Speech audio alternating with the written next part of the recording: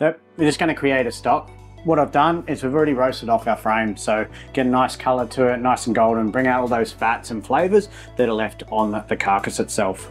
Got a little bit of our amaranth stem, some onion, a little bit of bay leaves, garlic. We found some celery and carrot, which I know is 90% of your household's going to have, and we're just going to create that stock. So it's a base for a gravy, it's a base for, you know, a chicken and sweet corn soup. It's a base for anything that we want to use to incorporate that very heavy chicken orientated flavour. So once again, just throwing the scraps in. We're not really wanting to make it look pretty. It doesn't need to look pretty. We're just breaking things down to extract flavours. If you're after a bit more of an intense flavour, you can roast all your vegetables off along with your carcass, and it'll just draw out some of that natural sugars that are in the vegetables as well.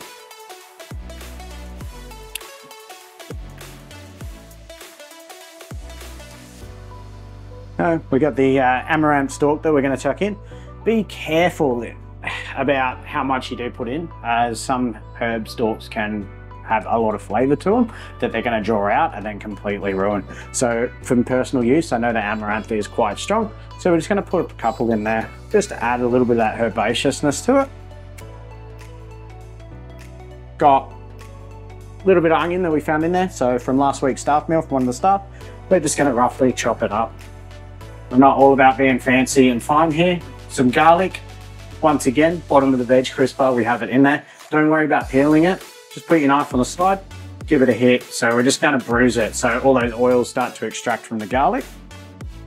Into our pot, some fresh bay leaves. Some people are lucky enough to be in the backyard, have a bay tree, grab a couple. If not, dried bay leaves are more than acceptable. Then just a small, probably half a teaspoon of peppercorns to go in there. And we have just our cold filtered water that we're pouring in, and then we're just straight over to our burners to create that stock. It's only going to take anywhere between, I'd probably say something this small, an hour to 2 hours, depending on how strong you want that flavour. Once you do that, you then strain it, so through a little sieve at home with a mesh cloth to get rid of some of the impurities.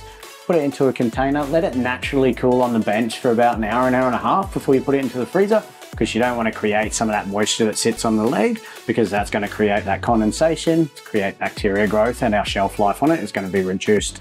Put it in the freezer, 6 to 8 months. You want to use it, get it all sorted. Coming into winter, it's going to be a perfect time for your chicken corn soup.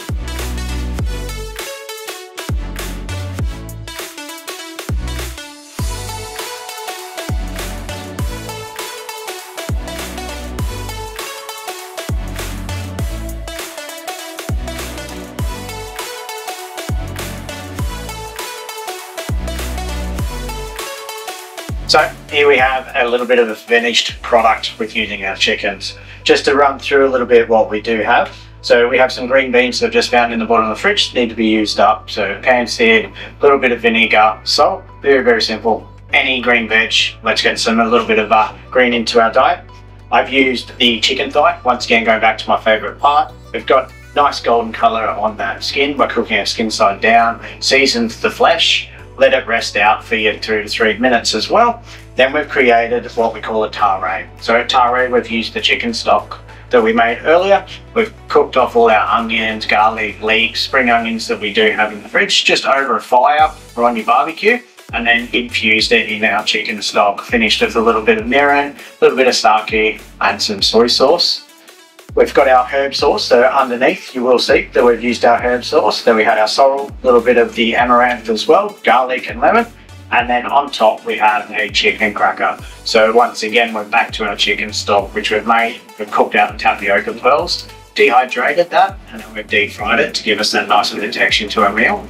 And something so simple that we have access to quite, a lot of the time, or majority of the time, we've made a little meal out of it. Cheers.